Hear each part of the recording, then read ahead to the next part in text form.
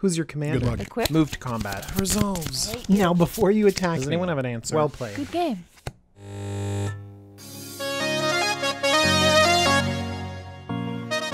Hello everyone, Jumbo Commander here, and today's deck tech is Firesong and Sunspeaker. Firesong and Sunspeaker are 4 red-white for a 4/6 legendary creature Minotaur Cleric. Red instant and sorcery spells you control have lifelink, and when a white instant or sorcery spell causes you to gain life, Firesong and Sunspeaker deals 3 damage to target creature or player. While this is not the normal Boros commander we're used to, we don't have to turn Firesong and Sunspeaker sideways. We can sit back and have a really cool spellslinger strategy. I wonder what combos could work with Firesong and Sunspeaker. Actually, I'm going to talk a little bit about how this mechanic works and what we can do to really abuse it. I also need to address the Boros curse, which is ramp and card draw. We need to talk about it because Firesong and Sunspeaker might be different, but it doesn't make up for a big shortcoming of the color combination. Finally, let's talk about life gain and burn. These are the 2 things that are rewarded by this commander. So let's jump right in and start describing one of the main cards that people are freaking out about, and that's something simple. Just a good old Lightning Helix. Lightning Helix is red and a white for an instant, deals 3 damage to a target, and you gain 3 life. It's so simple. It's so unimpactful in Commander. I never see Lightning Helix played. Why are people freaking out about using it now? Well, with your 6 CMC Commander, you can do 6 damage and gain 6 life. Now I'm wondering if Lightning Helix is impactful enough. I mean, it's certainly going to feel super satisfying to cast it, but the floor is a card we don't really want to play. And the ceiling actually isn't that high either. 6 damage is fine, but I mean, does this really do that much more than any other kill spell in the format? I don't know. And you need your commander in order to pull it off. That's just a hoop I'm not willing to jump through. The reason I bring this up is not to just dampen your hype for this commander, but instead have you realize that some of this incidental life gain and incidental damage isn't gonna be as impactful and strong enough for you to really enjoy and compete in this commander format. You need something bigger, and we need to understand Firesong and Sunspeaker's ability. The next card will help us understand it, and that's Renewed Faith. 2 and a white for an instant, you gain 6 life. If you cast Renewed Faith, and you have your commander out, it will trigger dealing 3 damage to another target. Great! But hang on. It's the other part of Renewed Faith that is so good, and the other part that we need to talk about, and that's the cycling ability. And ability is the right word. Cycling is an activated ability, and when you cycle Renewed Faith, there is a trigger that causes you to gain 2 life. Now this is the trigger that's causing you to gain 2 life, not the instant. And so Firesong and Sunspeaker would not trigger, and it would not deal its 3 damage. Now I know that's very convoluted, but it's important to understand that gaining life through triggers is not the same thing as gaining life because of an instant or sorcery. And so some combos turn out not to be able to work, which is very sad because some people did a lot of work and came up with really cool cards and they just don't work. Spiritualize and Samite Ministration. These looked so promising and so good, but they don't work. And it again has to deal with those triggers. Let's look at Spiritualize. 2 and a white for an instant until end of turn. Whenever target creature deals damage, you gain that much life, draw a card. It's exactly what we want. And it can create a loop with Sunspeaker. Oh wait, no. There's that whenever word. Whenever target creature deals damage. That sets up a delayed trigger. So Firesong and Sunspeaker will not recognize a trigger as an instant or sorcery gaining life, so it will not do its thing. It's very sad, I know. There is one card that can combo with Firesong and Sunspeaker, and that's Chant of Vitu-Ghazi. 6 white for a convoking instant, and it says prevent all damage that would be dealt by creatures this turn. You gain 1 life for each damage prevented this way. Notice there's no when, whenever, anything like that. And so this instant does work. So what happens exactly?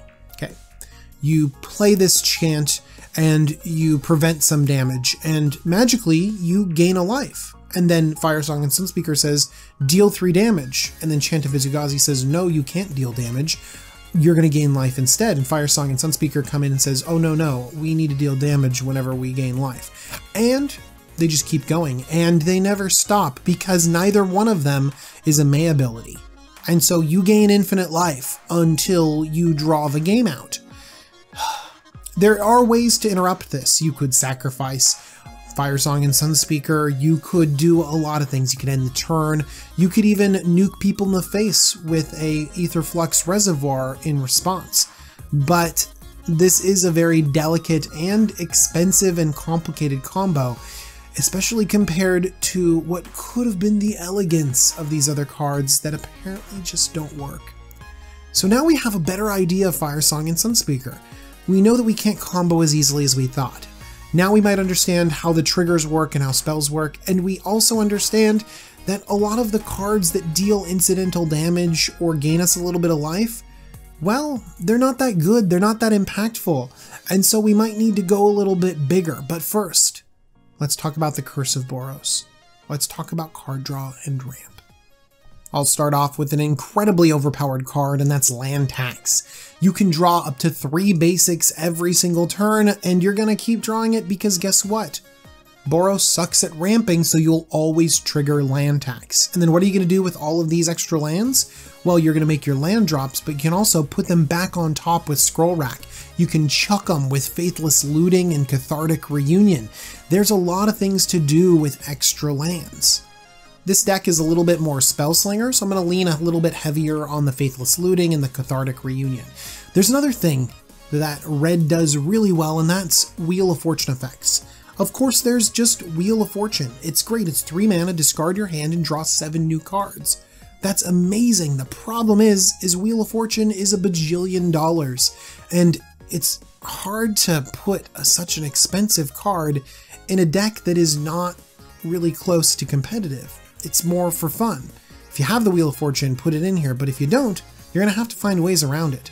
Chandra Flamecaller is a great way around it. It's more expensive, but this 0 ability, discard all the cards in your hand, then draw that many cards +1.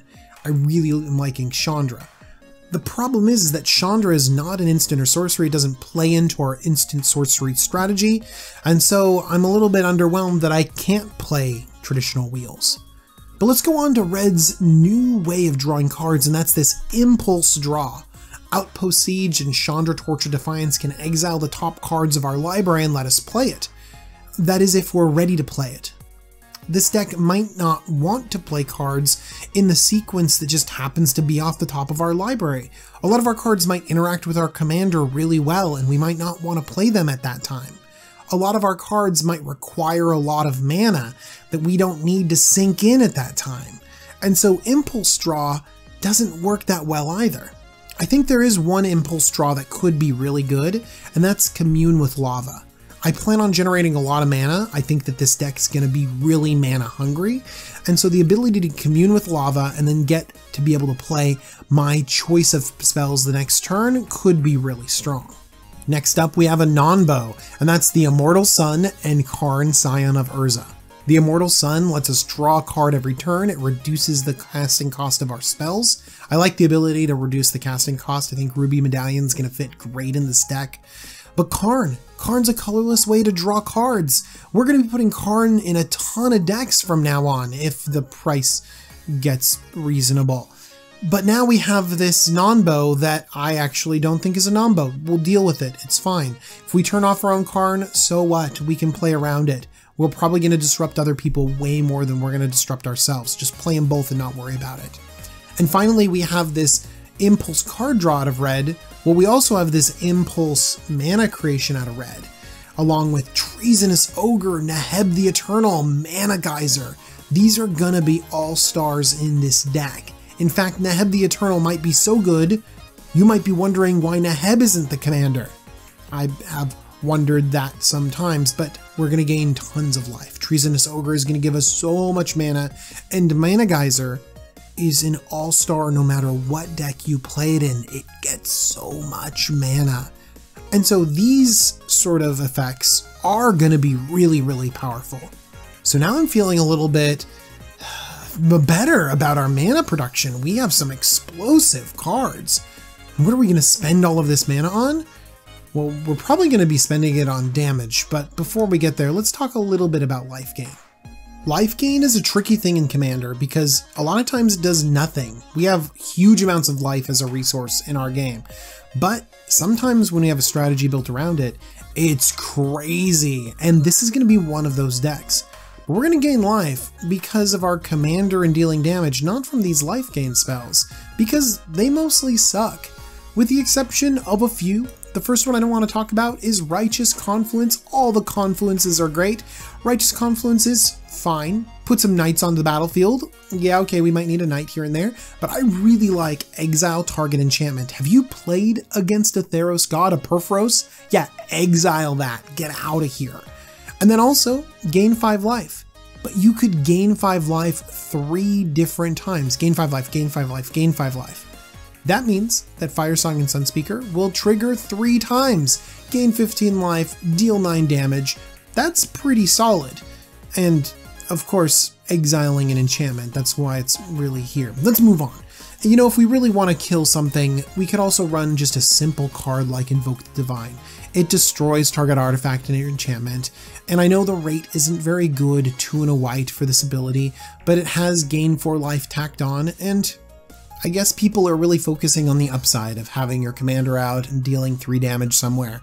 Part of me just wants to play Wear and Tear. Destroy what you want for cheaper, and if you need to, you get 2 things instead of 1. And you just need that 1 card, Wear and Tear, and not Invoke the Divine and your commander on the battlefield. Next up, we have some draw, Survival Cache. You gain 2 life, then if you have more life than an opponent, draw a card, and this can rebound. So for 3 mana, we can gain 4 life and draw 2 cards. That's a pretty mediocre divination. I don't think I want to play divination in my deck. Maybe this isn't that good. What happens if I just, deal 6 damage into there? That's fine, but I'm wondering if Survival Cache is really what we're looking for. What I think I'm looking for is Well of Lost Dreams. Whenever I gain life, I can pay X where X is less than or equal to the amount of life you gained and draw X cards. Ooh. See now, Well of Lost Dreams can be a huge influx of cards. It's not a very good rate to begin with, but pretty soon this could start just really taking over a game. I'm kind of excited about Well of Lost Dreams. And as long as I'm going to be gaining tons of life, how about Felidar Sovereign, Test of Endurance to end the game? But my preferred way to end the game has to be Aetherflux Reservoir. I just want to 50 people to the face. And speaking of dealing tons of damage to people's faces, let's talk about Burn. Because that's at the core of this deck. I gain some life, I throw a bolt at someone. No. It's Firesong and Sunspeaker's ability to give my burn spells lifelink that I'm excited about. Let's talk about some cards. Jaya's Immolating Inferno. Deal X damage to each of up to 3 targets. Wait a second. 5 my commander on the battlefield. I can pump 10 mana into this and do 24 damage and gain 24 life? Yes, I can. Follow the Titans. If I can cast this for its surge cost, then suddenly I'm gaining double the life that I'm dealing damage. I can swing this straight at people's faces. How about other cards? Acidic Soil deals 1 damage to each player for each land he or she controls. What? I played this in the late game. People have 10, 15 lands out. In a multiplayer game, I'm gaining so much life and dealing tons of damage. How about Price of Progress? This is not a format of basic lands. So Price of Progress does tons of damage to everyone, and suddenly I'm in the triple digits of life. Fiery Confluence is the other confluence in this deck, and again, the flexibility is insane. Dealing 1 damage to each creature. What if there's a lot of creatures on the battlefield? I will gain a lot of life. 2 damage to each opponent, destroy target artifact. So flexible, so strong. Speaking of this ability to do damage to all the creatures, if there are a lot of creatures on the battlefield, I could play a card like Rolling Earthquake. Rolling Earthquake deals X damage to each creature without horsemanship in each player. That's basically every creature. And so suddenly, with my commander out, I can pump a huge amount of mana into Rolling Earthquake, and then suddenly wipe the board of all the creatures, and Rolling Earthquake has lifelink, giving me so much life. Rolling Earthquake is the best because it hits everything, I mean besides horsemanship, but it hits mostly everything. Other cards, Subterranean Tremors, it could blow up your artifacts, it's pretty good too. Bonfire the Damned is pretty strong, but it only hits one player. Molten Disaster is great because it has that kicker to give it split second, but it doesn't hit things with flying. And Sudden Demise can pick out a specific opponent, but what happens if you want to clear the whole board, or if an opponent has multiple colored creatures? You know, there's a lot of ways to deal with creatures too. Chain Reaction is a great red damage wipe. Blasphemous Act, 13 damage. Star of Extinction, 20 damage.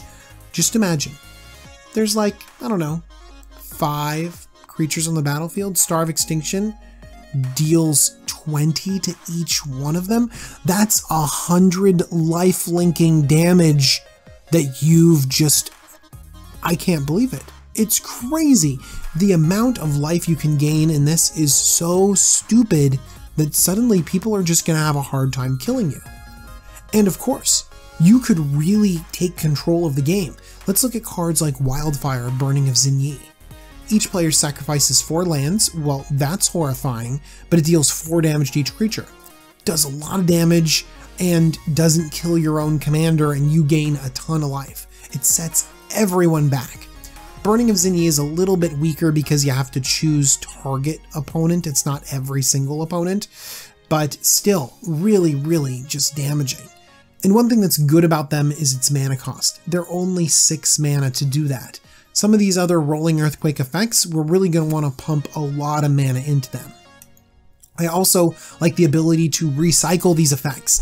Mizzix's Mastery could have you casting every instant or sorcery from your graveyard. It's great to be able to cast our spells twice. Let's cast them twice even more. Pyromancer's Goggles and Primal Amulet will let us double up our spells.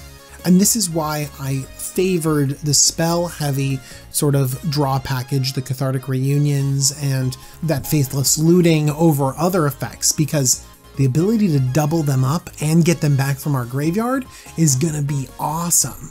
And as long as we're doubling up, we could double up the damage. Dictate of the Twin Gods and Furnace of Wrath. So we can see the core of this strategy. There's a lot of cards here that can control creature strategies, can double up and give ourselves huge over-the-top plays, and with our commander, we can gain tons of life, putting us out of reach of a lot of different decks. This could be a very interesting controlling strategy, and we could just wipe other people out of the game with Rolling Earthquakes and Molten Disasters. Sounds super fun. You know, we might need a small creature package to help supplement this Spellslinger strategy. We do have to be a little bit careful because of all the board wipes and damage we have. We're gonna want to slam Blasphemous Act to kill the board and gain us a bajillion life. And so when we do that, we might as well have a card like Spitmare, Stuffy Doll, and Boros Reckoner on the battlefield. These allow us to double up the damage against our opponents when we cast those huge damage-based board wipes.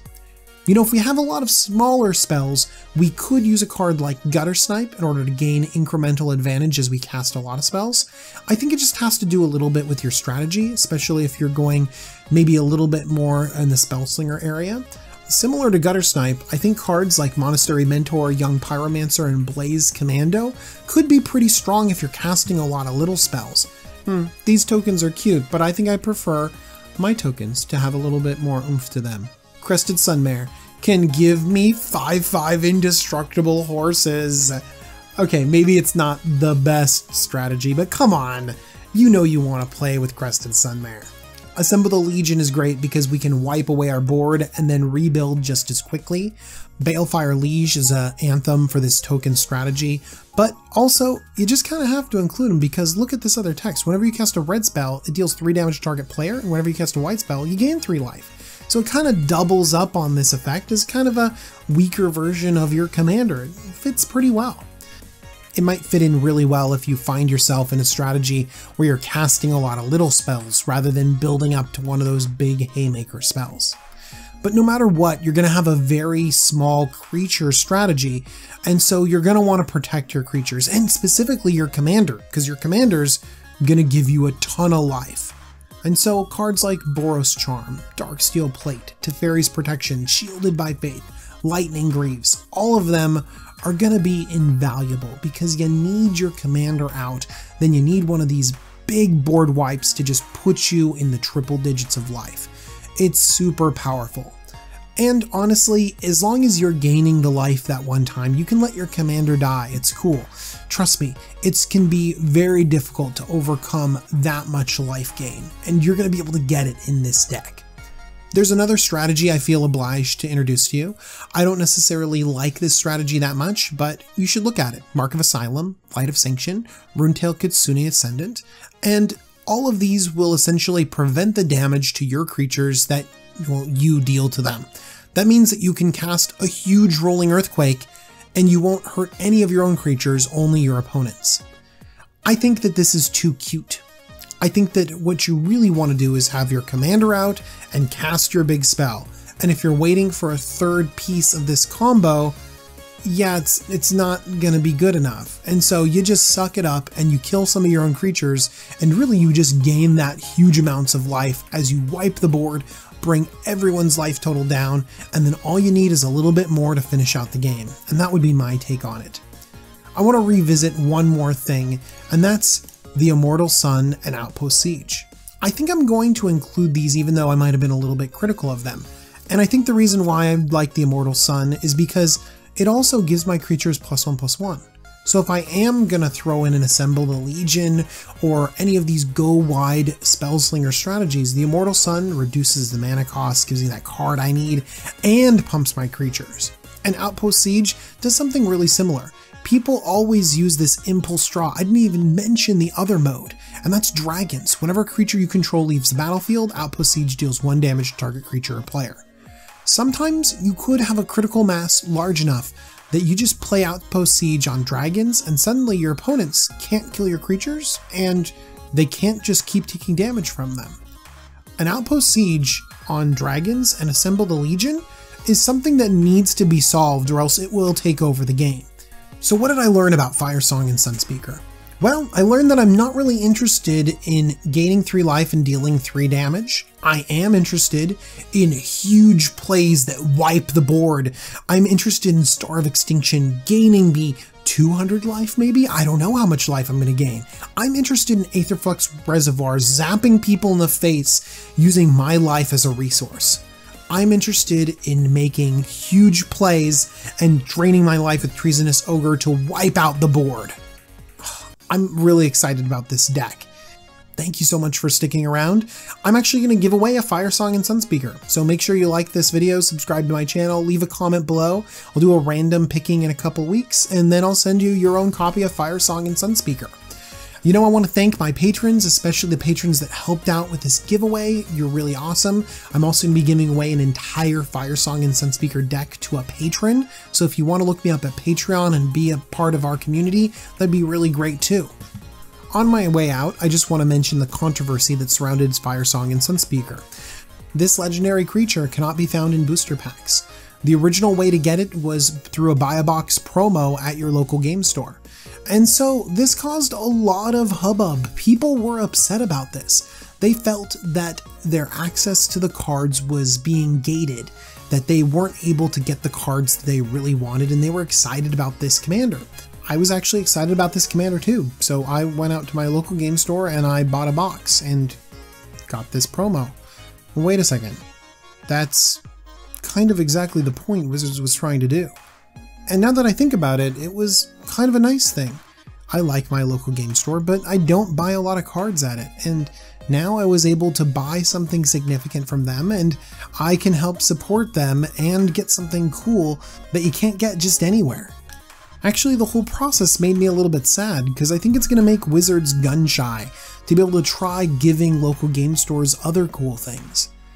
I think that Wizards should be commended. Thank you, Wizards, for thinking of the LGSs, giving them something cool, and trying something. Barriers to entering our format and getting commanders is not necessarily very good, but this seems like it might be one of those barriers that could be exciting and could be fun and a thing to trade for or buy on the secondary market, and I don't think it is something that's going to be a huge problem that's going to bury our format. And I also don't ascribe to this slippery slope mentality that, oh well, if you let it slide with Firesong and Sunspeaker, then it'll be bad in the future. It'll only be bad if they screw it up. Not saying that Wizards is infallible, but give them a chance, and thank you so much for taking a chance right now. I know local game store owners really did enjoy it, and hopefully they're giving you the feedback. Actually, the feedback that you're probably looking at are the sales of Dominaria, maybe even these pre-sales, and hopefully they're really good. I participated in it, and so hopefully that will drive your decisions in the future.